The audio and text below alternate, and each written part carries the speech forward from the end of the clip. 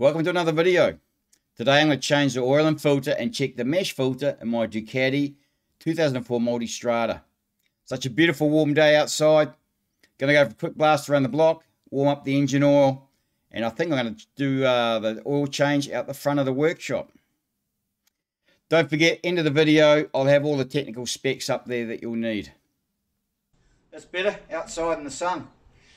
Put this carpet down just to stop any drips of oil getting into my concrete. It's a bit of a messy job, so anyway, the carpet should soak up any oil that spills out of the bucket. Anyway, simple job. Let's see the tools we're going to need to get it done.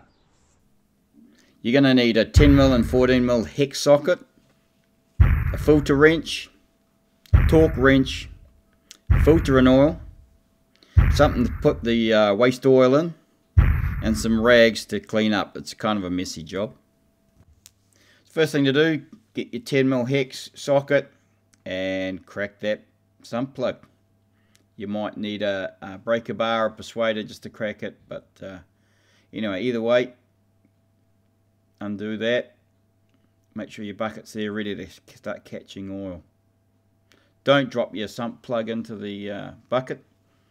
It's got a magnet on it, and you'll want to check that magnet out for any bits of metal, any bits of foreign material, and it can give you a good indication of what might be wearing, whether you've got any problems in the engine.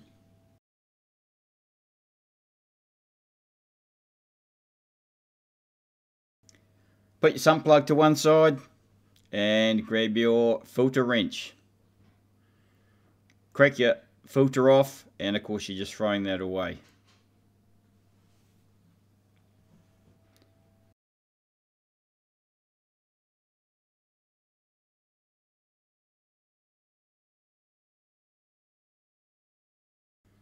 So if you want to inspect your mesh filter, and the workshop manual suggests you check it every couple of oil changes, you'll need your 14mm socket, and you'll crack the outside cap first,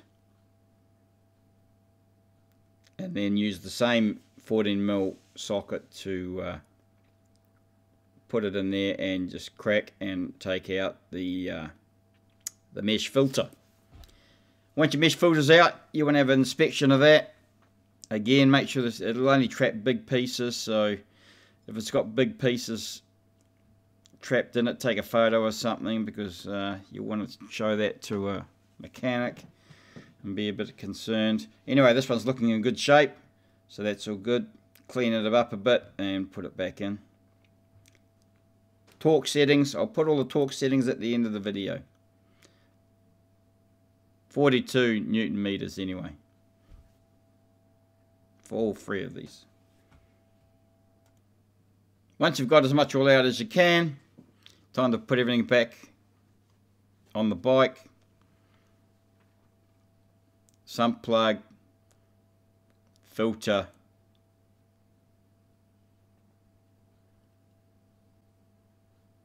and of course your mesh filter. Like with any oil filter, you want to put a bit of oil around the rubber seal of your filter before you put it on.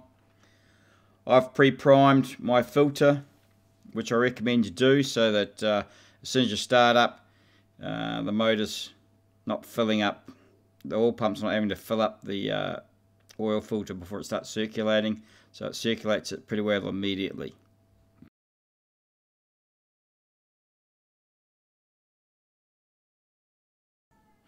You want to nip the filter up to hand tight, and that's it. Just a firm hand tight is enough for the filter.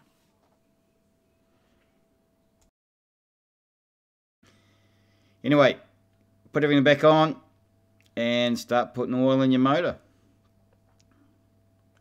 The manual says 3.9 litres in the Multistrada. I'm going to put in about 3.5 first, and then start the motor, and you can see here where the oil level starts to drop in the sight glass as it starts to circulate around. So I'll start the motor, and of course you want the oil light to go off very quickly. It shows that you've got oil pressure. You might have to turn the motor on and off and top it up a little bit more a few times until you get it to the between the two lines. I prefer to get it closer to the top line, especially being water cooled. I figure a little bit more oil in there will help keep it cool.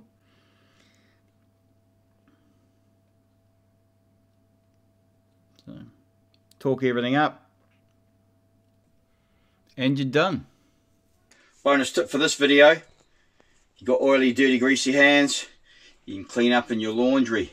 Don't let the missus catch you though. Just get a bit of washing powder. You don't need much.